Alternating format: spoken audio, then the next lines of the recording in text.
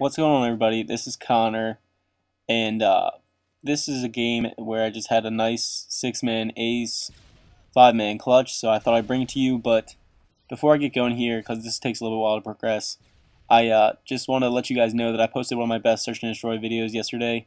I don't always like to post gameplays, and yesterday I posted a back-to-back 6-man clutch video, so I'll link that. Not a lot of you guys saw it because it took a while to publish because of the new YouTube updates, but I will link that because it was one of my better videos and a lot of you guys missed it. So this game was lagging a little bit, but I just want to talk about how I get these aces and clutches and do a little clutch breakdown because I think they can be very helpful, and it's lagging a little bit, so please excuse that. Theater is absolutely garbage in this game.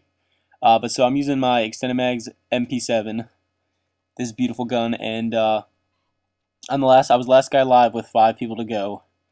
So basically what I like to do is I don't like to panic. You don't want to panic and get all offensive or defensive because you're the last guy left. So there's 4 of them left now at this point, and they don't know where I am, and I don't know where they are at the same time. So you don't want to make yourself obvious. You just want to take it slow, because especially on defense, they have to plant the bomb.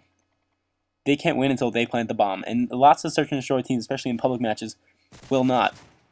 And I definitely recommend using dead silence with a headset at this point, because like that guy right there, I just sound hoard him, so I knew right where he was.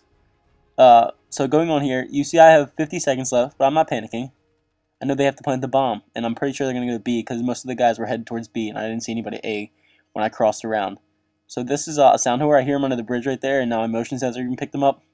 Motion sensors are good too because they're very, very helpful. And look at that. Dude, kick with extended mags, so good with this gun. It just works. It works magic. And you're gonna listen to this again. That's the sound whore. I knew he was right there before my motion sensor even picked him up. All right. Best point of this whole entire breakdown. The reason why I wanted to do this.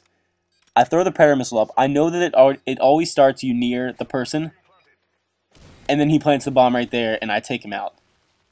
So don't ever rush through a predator missile. This round I got all 6 of the kills, so I got 5 taking my predator missile.